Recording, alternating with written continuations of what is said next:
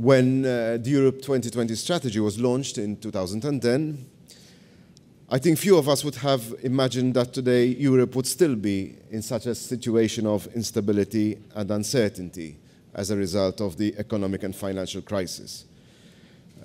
Problems were mentioned. I don't think we need to mention the problems because we are living the problems in our daily lives, and we are surrounded by problems that are constantly being brought to our attention locally and on the European level. In 2009, a recovery had started, yet it has clearly faltered.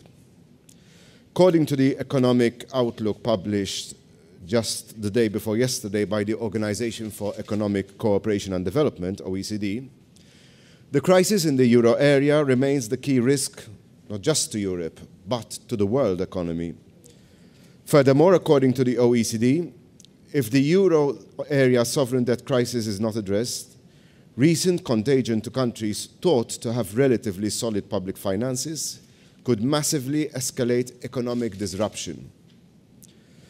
OECD chief economist Pier Carlo Padoan stated that prospects only improve if decisive action is taken quickly.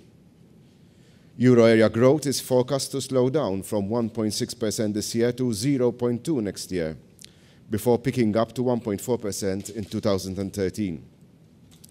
If we look at the international situation, the United States GDP, gross domestic product, is projected to rise by 2% in 2012 and by a further 2.5% in 2013, after an expected expansion of 1.7% this year. Whereas in Japan, GDP is expected to expand by 2% in 2012 and 1.6% in 2013, following a contraction of 0.3% this year, which reflects the impact of the earthquake and tsunami and subsequent reconstruction activity.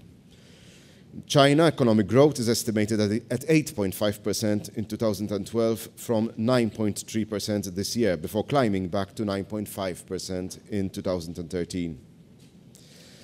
In the strategic response section of its outlook, OECD identifies country-specific policies that need to be implemented if the macroeconomic situation goes off track.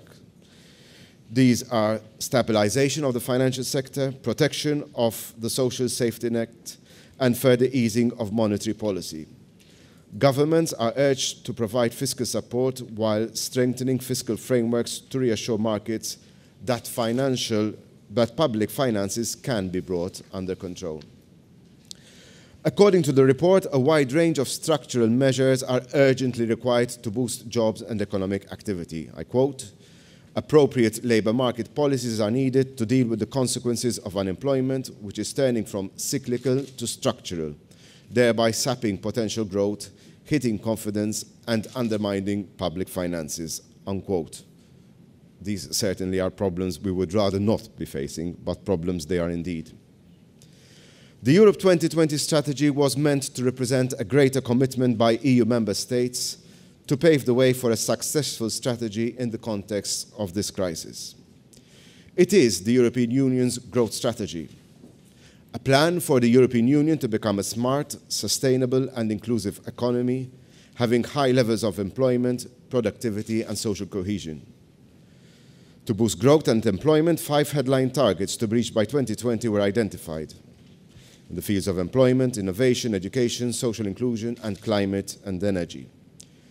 These have been the subjects of 5 different seminars that have been held since June as part of this information measure that the Malta EU Steering and Action Committee, MEUSAC, is implementing as part of a management partnership agreement with the European Commission.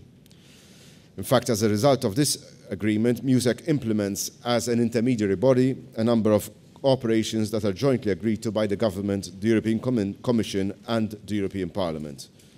And I would underline that all these operations are funded by the European Commission DG Communication.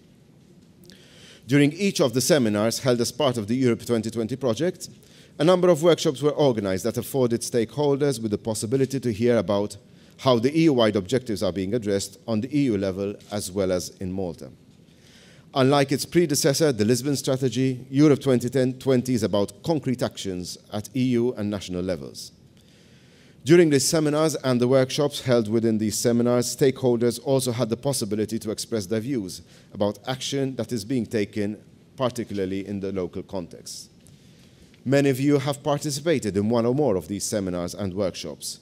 You have also available in your folders leaflets, the 5 leaflets that summarize the proceedings of each seminar and provide concrete suggestions for EU citizens to actively contribute towards the realization of the Europe 2020 targets. How is Malta faring in the European context? Limiting myself to basic economic indicators. In the first semester of this year, our GDP increased by 2.6% in real terms. Economic growth in 2012 is expected to be approximately 2.3%, whereas inflation is expected to reach 2.1%. It stood at 2.7% during the 12 months up to last September. In the first months of this year, Malta was one of the 5 countries of the euro area to register an increase in employment, 2.5%, compared to the euro area average of approximately 1%.